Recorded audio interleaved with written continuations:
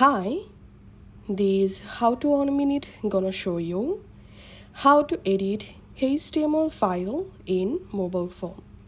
So as you can see, I have a HTML file and now I'll show you how to edit this HTML course in my mobile. First of all, we have to install this Trap Edit app.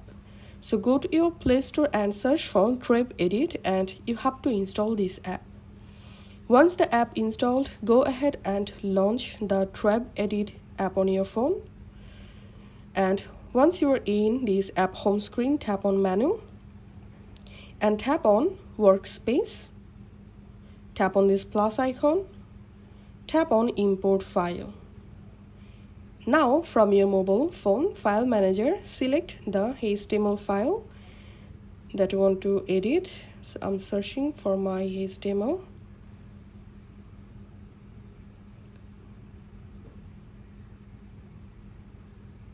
So here's my HTML file.